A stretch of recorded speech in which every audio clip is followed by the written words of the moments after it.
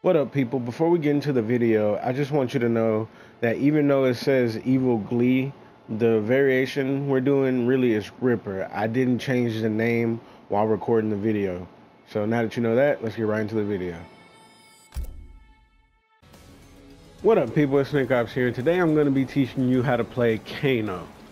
Now, Kano is an all or nothing character. I think Kano, even though he's bottom 10 in my opinion, he has the potential to beat anybody in this game just because of how you're supposed to play him. How you're supposed to play Kano is you just constantly mix and go in with the reads. That's what you do. This right here, this right here, and then he has the role to check you. If you play Kano the right way and you are a very lucky person in general, you can do real work with this character, because this character is just meant to, how can I put it? He's all or nothing, kind of like Ermac was in the last game. So let's just discuss everything you need to do with him more in depth. So first, let's talk about his punish. This is the combo you're gonna do most of the time for punishes. So let me show you again. Get your double jab right there, get your grab, command grab. Now, I prefer to do it like this because I find that more consistent, but you can add the little double jab like I showed you earlier if you want more damage. That is the first thing you need to know about Kano, is to get this down, and once you get that down, you got your, highest damage combo mid-screen. Now let's discuss his mix-ups more in depth. First, you have his low. Off of his low, you want to do his command grab. Look at my inputs and do that right there. Now I prefer to spin the bar every time because it's 25% off of a low. So they guess wrong a couple of times, they're dead. Then his overhead complements that. Very good overhead. It is a safe overhead, and it does pretty decent damage for overhead in this game. So you just mix them up with these two things right here. Now, the problem with Kano is he has very, very bad mids. This is his mid right here. It's a single hidden mid, minus 13.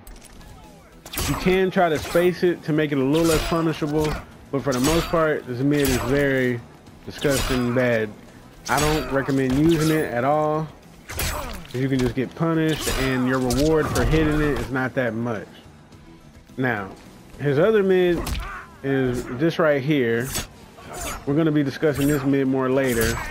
This is the mid you want to use with him most of the time. So you can check them with this mid right here or this mid right here.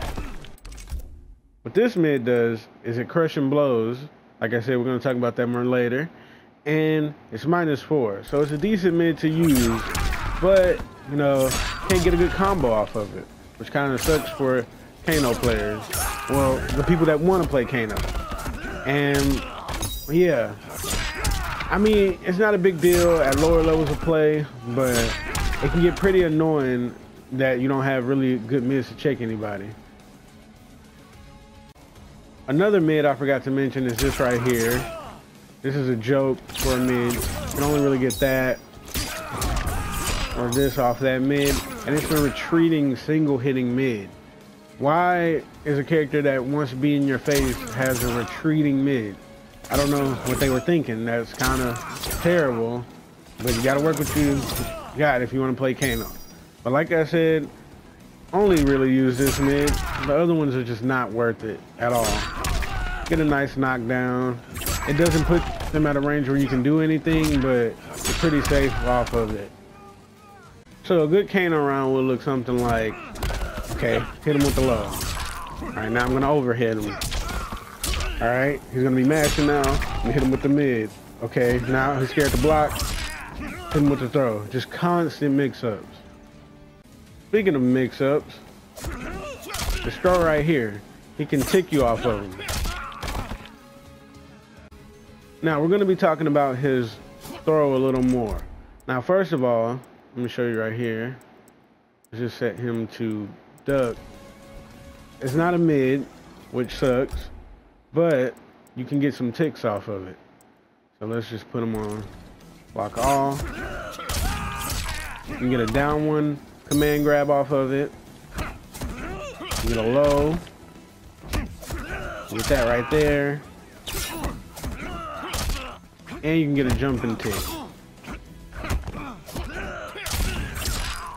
Say your prayers. Very good ticks. If the command grab was a mid, oh no, that would be very dangerous. But where Kano is right now, I don't think it would be a big deal if they made it a mid. His mids are not good at all, so you can use this to, you know, play the counter poking game. If you think they're gonna poke you back, down one into that. Get you a nice punish. If you spin the bar,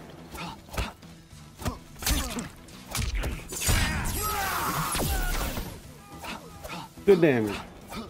So you're gonna have to use that if you want to play Kano, because people will try to disrespect you up close because his mids aren't good. You can be like, nope, don't disrespect me, parry. Now we're gonna be talking about his crushing blows, but sadly he only has one good viable crushing blow, and that's this right here. It does around 29% and can get you some really good damage if you know they're gonna match. Kano can also be a very good zoner. His projectile recovers very quick, and if you spin the bar, you can throw him off with the second hit. Do not underestimate this character's zoning. Since he can't play the up close game really well with the mids, if he wants a way to check you, he can check you with his zoning. Also, if you're zoning them and they happen to duck a lot of these projectiles, you can start throwing the Kano ball out in the neutral. Spin the bar, get the extra damage if you want. That's what Kano ball is really meant for, to check them in the neutral as well. So that basically covers everything about Kano. Kano is a character that's not that good in this game, but in the right player's hands, he can beat anybody. And by the right player, I mean the lucky player. If you just happen to be a very lucky person and guess right most of the time, I think you should pick up Kano. You will find a lot of success with him. If you enjoyed this video, don't forget to like, comment, subscribe, and Nickopz out.